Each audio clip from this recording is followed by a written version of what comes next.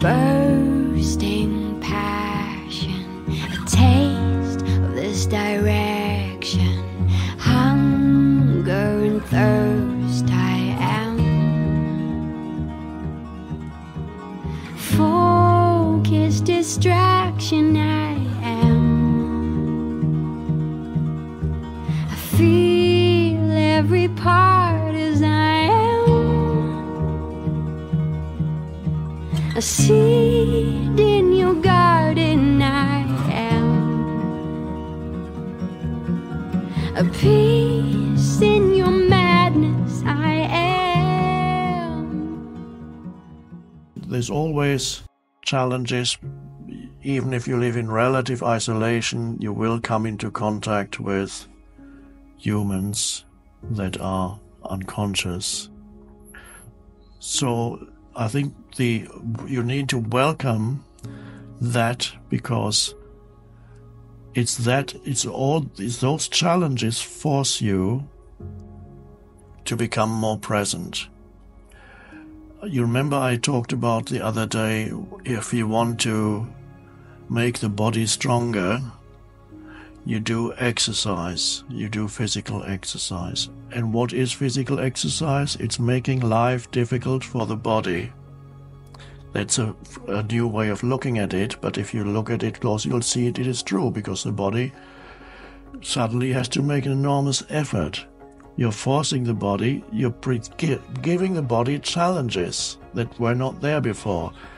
Lift a heavy weight, run a mile, or whatever it is you're doing. And so then through being challenged beyond its comfort zone, the body gets stronger. And in the case of spiritual growth, we need all those unconscious humans to challenge us. Otherwise, the presence would not intensify and arise. So the first thing we need to do, and I learned that also, to regard these unconscious humans as blessings.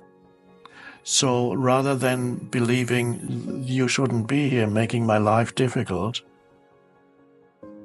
regard the unconscious human as a necessary part of being here on this planet at this time. And so you can welcome them when they make life difficult for you. The important thing is, though, that the unconscious humans do not pull you into unconsciousness yourself. That is the challenge, the biggest challenge. And what I mentioned in the previous session also applies here.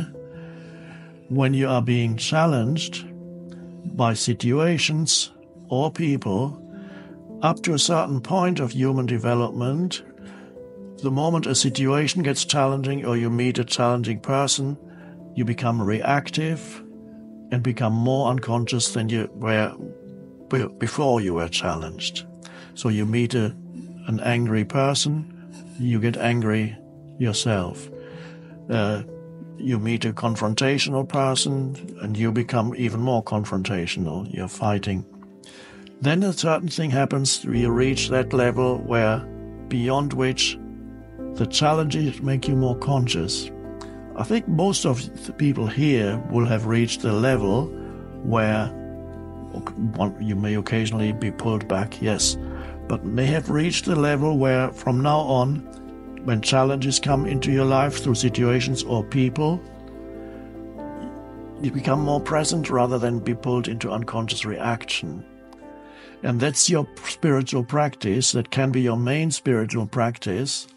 So if you realize relationships are your spiritual practice, whether they are short relationships or at work or family relationships, if you can shift the way you look at relationships and then regard relationships as spiritual practice, it's much easier to deal with unconscious humans.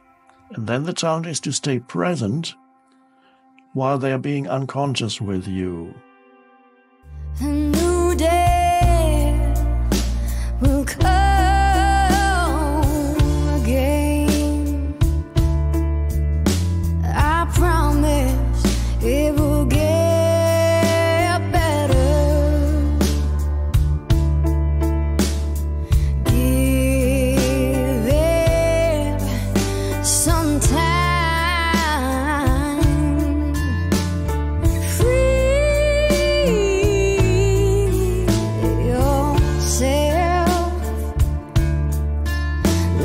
don't trust